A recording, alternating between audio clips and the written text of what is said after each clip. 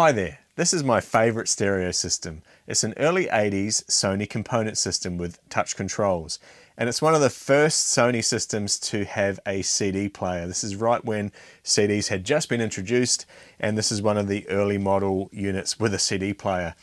Now, I have been looking for a long time for the matching tape deck, and I have finally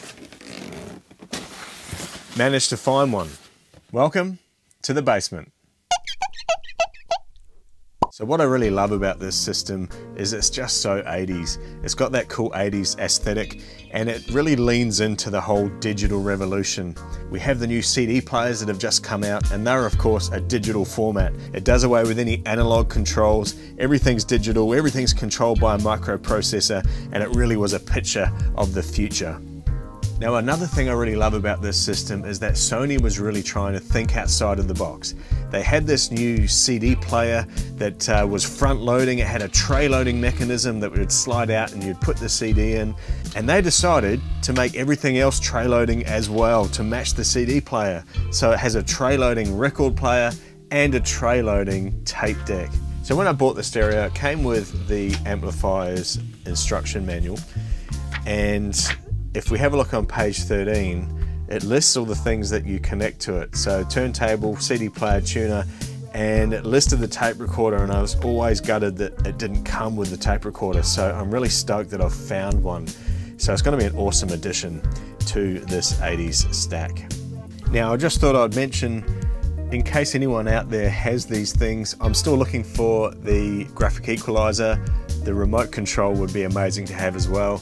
And this unit also had sort of matching speakers, more in keeping with the style as well. So that's still some things I need to complete the total 80s Sony system. But for now, I'm pretty happy with finding the tape deck. Let's see what we can do with it. So let's do a bit of an unboxing. The box is looking a little sad, but it's certainly not new in box.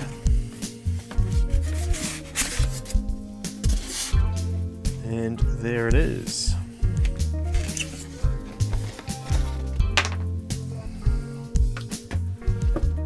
So got some manuals with it, and I love these. These are the Sony original interconnects, and they just keep everything neat and tidy. So that's cool that I got some of those with it as well.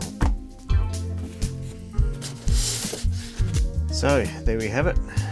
Let's have a closer look, because this does come with some issues. It was sold as lights come on but tray doesn't open.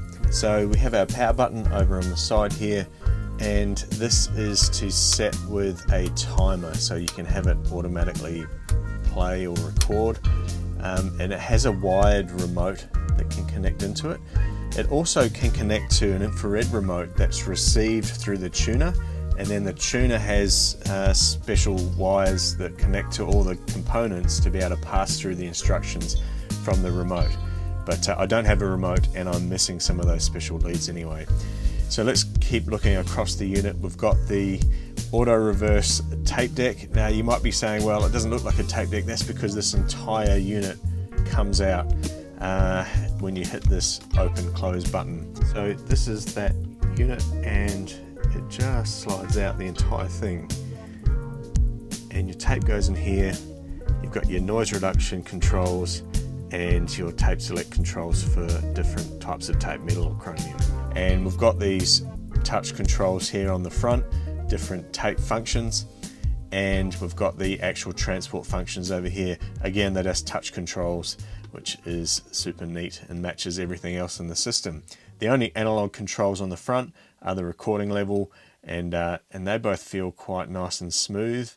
You can see it's got Dolby B and C noise reduction, and here we've got the model number, Stereo Cassette Deck TC-V7. Now, looking on the back, we've got this funny looking plug which has been twisted to fit a standard Australian socket, but it's actually supposed to go into the back of the other components, so they all get their power from the one unit, so you can turn the whole system on and off with one switch. We've also got here the remote control port. I don't have the lead to connect it to the tuner, and we've got our standard line in, line outs that every tape deck usually has, one to play, one to record.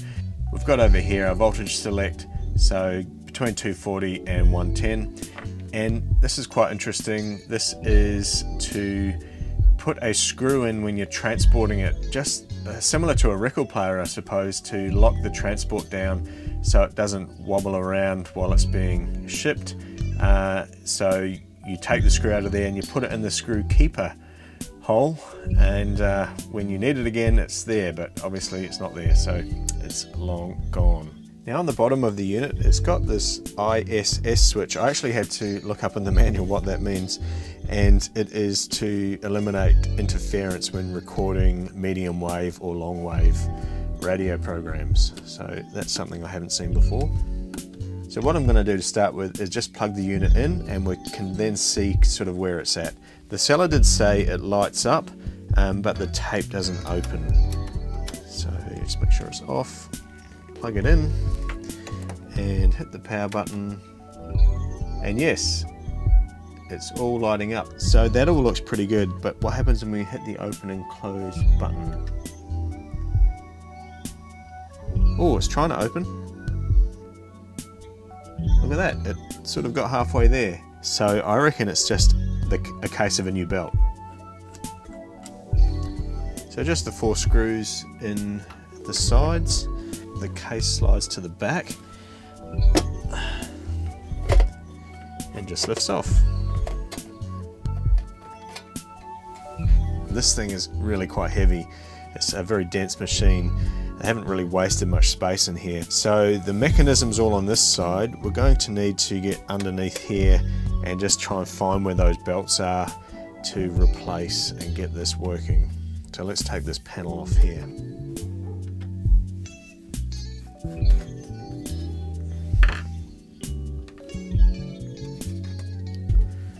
Okay, with the mechanism slid out, if we just slide it out, we can see over here is a toothed rail, and so the mechanism I think is sliding on a cog. I can see in here there is a wheel with a belt on it. So I imagine the belt around this larger wheel is what we're going to need to replace. So I am struggling to work out how to get to this belt. I think this entire unit can slide right out. So I'm going to undo this piece here. It looks like that's a stopper. It hits this little rubber piece and stops it opening. So I'm going to take this off and see if the whole lot will slide out. Okay, that's that stopper off. Let's see if it, yep, just wants to keep going. But of course it's all wired in, and I don't think they're on a plug, which is annoying. Okay, so it looks like the bottom panel's removable. I'm just going to take that off and see if we can get to all that wiring so we can disconnect it and get that tray out.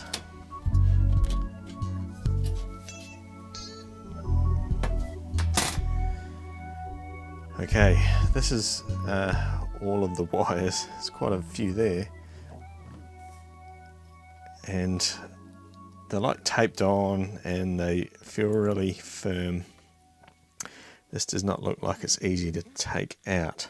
You know, with the bottom off, I can actually see the belt down here and potentially can get to it. It doesn't actually feel that bad. It may be a little bit loose, but it's not gooey. It certainly has still some spring left in it. I'm just wondering if maybe I can grease up all of the mechanism and it's going to work again. Okay, we can take this bottom panel off as well, and that shows us the other end of all the wiring. Yeah, I'm not going to undo all that. There's just no way. To be fair, most of them do look like they go to plugs, but some of them definitely look like they are soldered on. Okay, I have been able to unhook the belt and get it out. So there's still plenty of stretch on it. I might clean it in case it has some grease on it, and then grease everything else up and put it back together. I reckon it might work, and it's just gummed up. So let me try that. While we're in here, I took this bottom cover off and you can see in here are the drive belts for the mechanism. So if the tape playing mechanism doesn't work, it's going to be these belts here that need replacing. Okay, I've managed to get the wheel out, and you can see all the grease is kind of all gone sticky.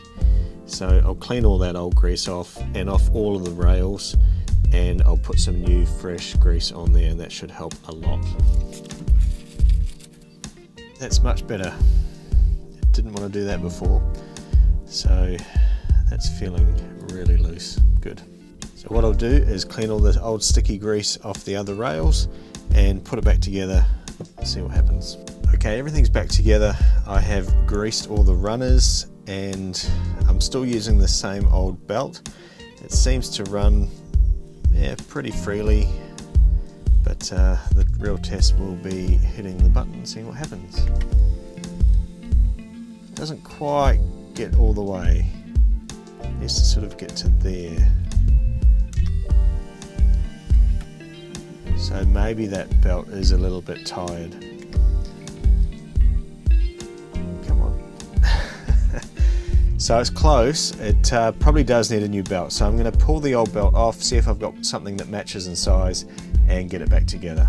Okay, this is the original belt, and I've got one of those multi-packs you get from China, and this one is fairly close in size.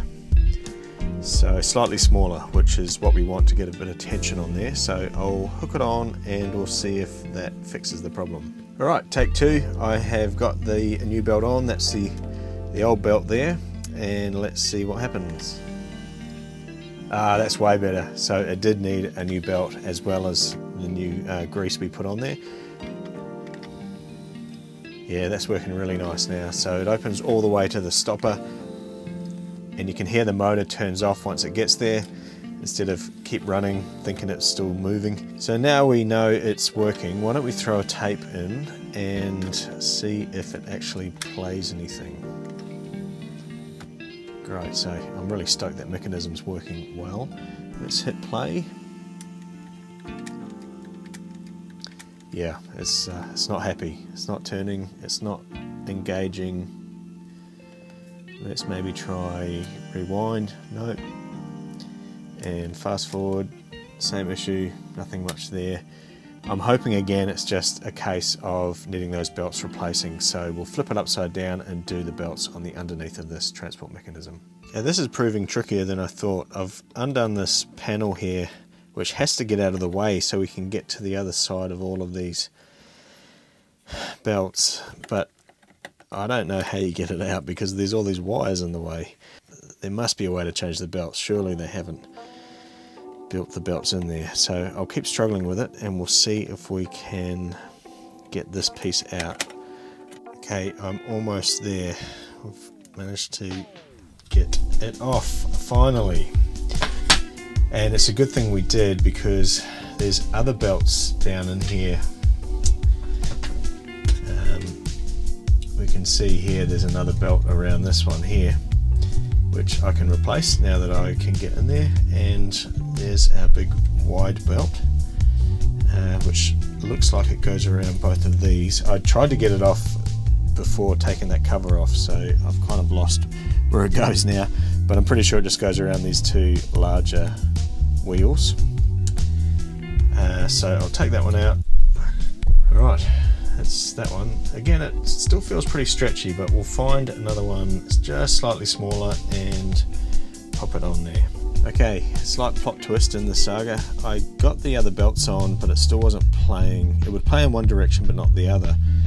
And I have noticed that this spins quite freely, and this one seems to be really jammed. So as soon as it tries to engage, like fast forward or to play in this direction, it just stops because it can't turn this. So I need to have a look at what's causing this to be so jammed and see if we can free it up so it moves like the other one. I think that should get this play up working again. Okay, I might be getting somewhere. This is the cog that was really stiff. I tried getting it off, but there's just no way without pulling this entire mechanism apart.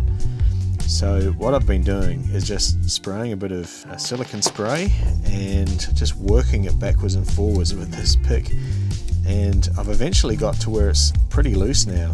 It's still not quite as loose as the other side, but it's way better. So I reckon this might have fixed our issue. So I'm just going to work it backwards and forwards a bit more, and we'll put it back together and see if it will play a tape. Right, everything's back together finally. The belts took a long time for me to sort out. The problem was the original belt driving the capstan was just slipping all the time, and I didn't have any belts in my collection that were the right size. Everything I tried either made it play slow or slipped as well. The only belt I found that worked is much thinner than the original, so I'll just show you that there.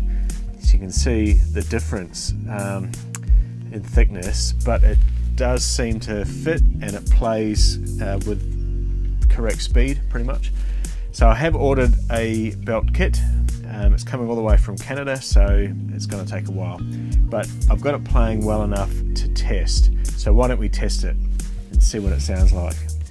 So this might be a good time to tell you about the sponsor of today's video, PCBWay. Not only are they a great place to get your PCBs, did you know they also do CNC machining, and they do 3D printing, and they can build your project for you. So they're actually a one-stop shop for you to prototype any product that you're developing or any hobby that you're making as well.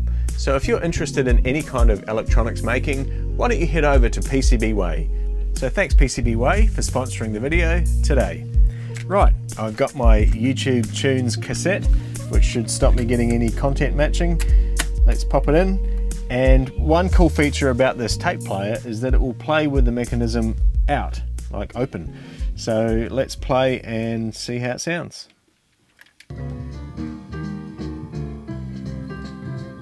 Try it the other way.